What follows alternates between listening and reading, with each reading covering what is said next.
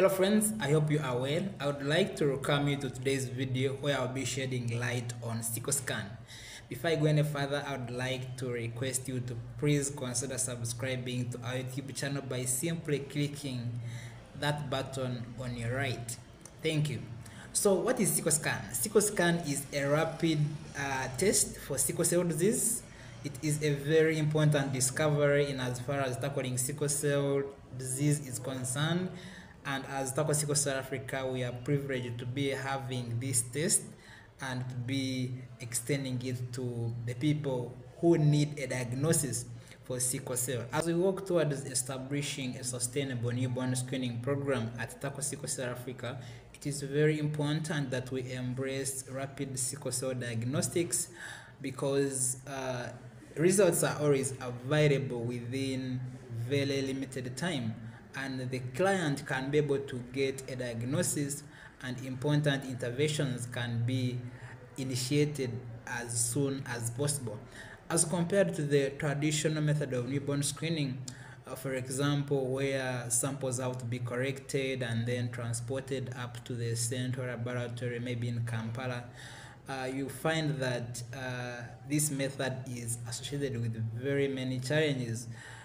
The turnaround time is too long, and most times those clients are lost to follow up, and that's how we lose most of the children born with the sickle cell disease here in Africa. So in this part one of the video, I'll be exposing the contents of a SickleSCAN kit, and let's go in and see what is inside.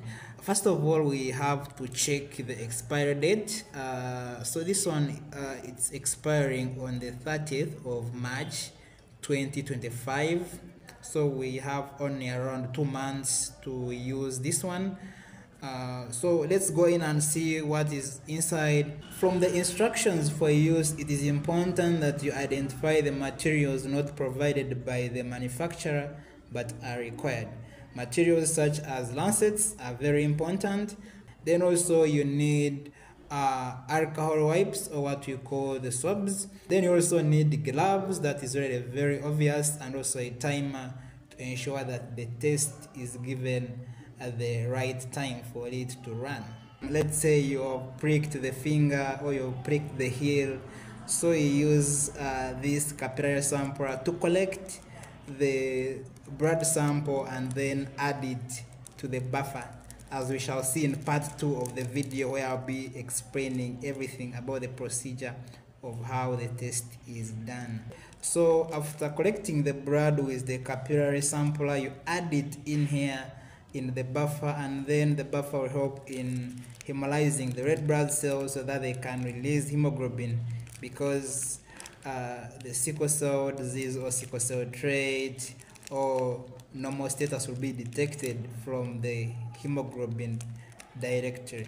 So we also have the cartridges. Inside here there is one cartridge. So after treating the sample with the buffer, you add 5 drops of the treated sample on the cartridge, and then, as we shall see in part 2 of the video, you'll be able to read the lines. First of all, the control line, and then if the person has sickle cell disease, you'll be able to see a line on the S.